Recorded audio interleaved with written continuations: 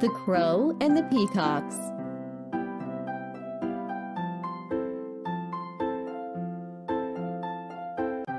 There was a crow who did not like his feathers. "I wish I were a peacock," he would say. "You are beautiful as you are," the other crows insisted. But he paid no attention and flew off to admire the peacocks. He saw the peacocks dancing around, flaunting their colorful tail feathers.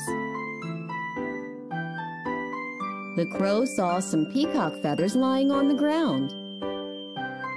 He quickly flew down and stuck those feathers on his tail.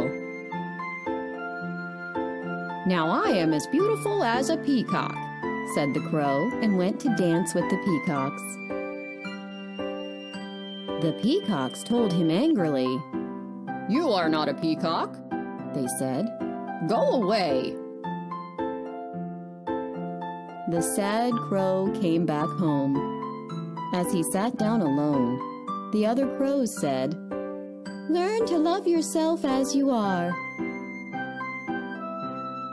Moral of the story: you are beautiful as you are.